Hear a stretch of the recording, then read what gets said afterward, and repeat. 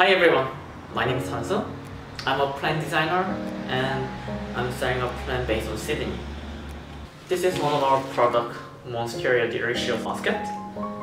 Today, what I'm planning to do with this one is I'm trying to test how to grow them properly. So before start the testing, if I tell you a little bit about the Monstera Deliciosa, this lady can grow very well in outdoor or indoor.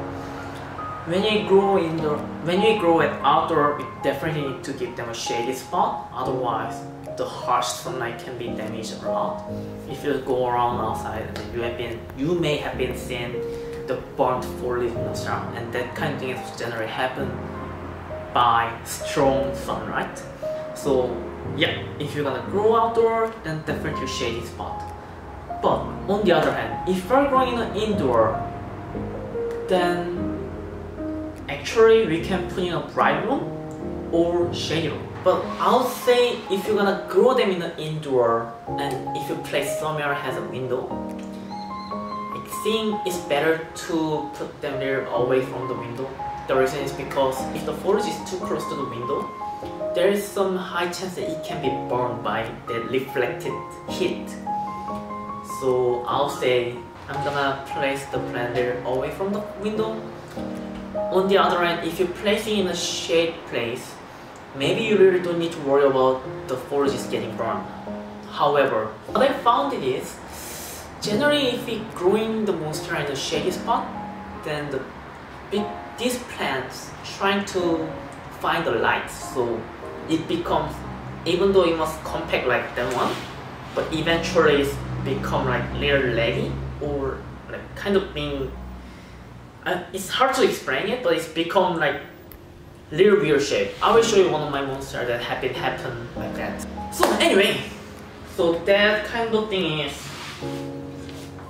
knowledge that I have been collect from blog or books or other stuff. And actually, that's kind of same information that I'm giving to my customer too, because that's how I take care of them too. However, found is some people still struggling with monstera, and be honest, I also have a little bit of experience of them. So this time, what I wanna do is with this monstera, I'm trying to have experiment. I'm gonna give them all water and then gonna start to placing these 4 of them.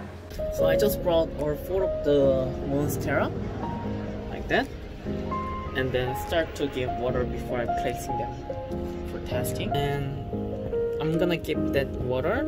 In a tap water, I put the dishwasher and then mix it together. The reason is because the dishwasher water can stay away of the mealbug or that small flies. So that's why I just mix that dishwasher in the water, and then I'm just gonna pour those things in the plant. I mostly give them water with them on because it can easily control the water amount. Oh shit, not like that. Open it, and then literally you just give them water until our soil is wet enough. Just give them water all around there, you know. So after that, yeah, from the bottom of the pot, the water can be dropped. That means it had been water enough. Now I'm gonna bring in to the other spots. Here is one of my spot of living room, and actually that window is facing the east side, and obviously on the left is like north side. But anyway, because it's east side, if I place the monstera here, it's gonna get lots of morning sun. So here is my room.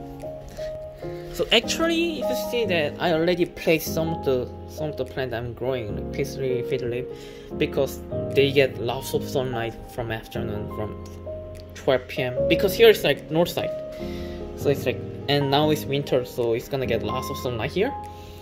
So I'm gonna place one monstera here to the toilet. See here, there is no any sunlight, even though it has light, but the light gonna come through there from there a little bit. But it's very indirect. So I'm gonna put one here like this.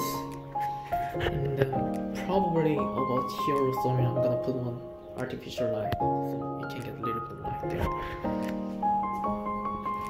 So shady spot.